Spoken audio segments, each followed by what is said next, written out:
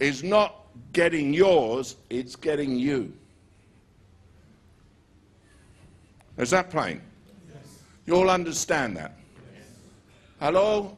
Do you understand? Yes. So you want to be careful. Want to be careful. It's nonsense. People say, well, anyway, these two pastors provoked me. These two pastors came to me, and they're real nice people. They started talking. They say, well, Bishop, why do miracles happen for you? And I said to them, you know, the truth is, the miracles don't happen because I have a gift.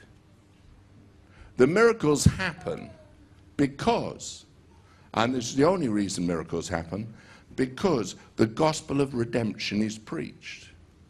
If you preach the gospel of redemption, signs are bound to happen.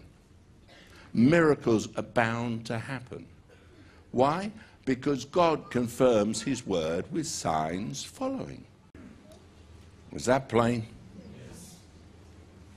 Hello? Yes. It's nice to excuse things and say, well, it's the parent. And it's a big responsibility having kids. How are you going to manage? Wonderfully. Children are the most easy if you love them. I worry when people won't put their arms around a child and show them affection. Something wrong. I worry when people aren't affectionate.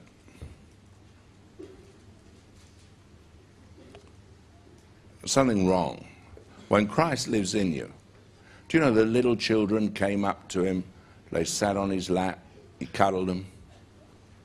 In this day and age, you'd have people come and accuse him. He blessed them. You know? And the disciples said, keep the kids away. Jesus said, no, let them come. Children, I love going up to the school and the kids come. When I came over this morning, I came upstairs and a little smiling face greeted me. I love it. I think the greatest gift of all is children. Don't you? Hey? Greatest gift. And you know, why is it we've got a section of our society that's vowed to destroy the family unit? That's working with politicians to disrupt the very fabric of society. That's trying to say that it's wrong. Well, I'm for standing for what's right. And I'm for standing up and saying, hey, as for me and our house, it's children. And we're going to believe husband, wife, family. Is that plain? I have many things to say and to judge of you, but he that sent me is true. And I speak to the world those things which I have heard of him. They understood not that he spake to them of the Father. Then said Jesus unto them, when you have lifted up the Son of Man, then shall you know that I am he, and that I do nothing of myself.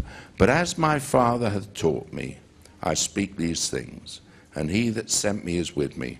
The Father hath not left me alone, for I do always those things that please him. Isn't that wonderful? Hey, and when Christ lives in you, you kind of end up doing what pleases God. It's just the way it is. You're a son of God. And greatest gift of all, to please him. I want to please Father. I only do those things that please him. Do you know that is a Christian statement? Anyone who's a Christian, that's the way to live. It's not a doctrine. It's just the way it is. Not under law All things are lawful to me, not all things are expedient. You know? But it's great to have a free life. I said to these two pastors, dear men, I said, you know, the problem with you fellows is you've learnt legalism.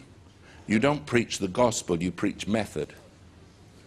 You know, when someone wants to get healed, it's not a question of they're healed because you have a formula. They're healed because you care. And you care because God cares. And God loves enough to heal the sick, deliver the captive. And that's it. And miracles and healings are just part of the package. And that's what makes everything so wonderful. You know, it's kind of, I was worried about you, darling. Stand up. You know, I was worried about this girl the other week. She wasn't here. And I thought, she needs a miracle. And I looked for her and she wasn't here. But I saw her this morning when I came in. And I thought, you know, God, she needs a miracle. Just reach out your hands to her. Father, I just thank you for this woman. Lord, I just pray your peace will come within the depths of this being.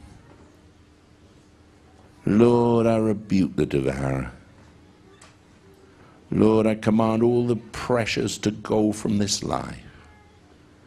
Lord, heal every part of her being. Let that healing flow to her right now. Lord Jesus, you're a good God. You so care. You so love. Reach in.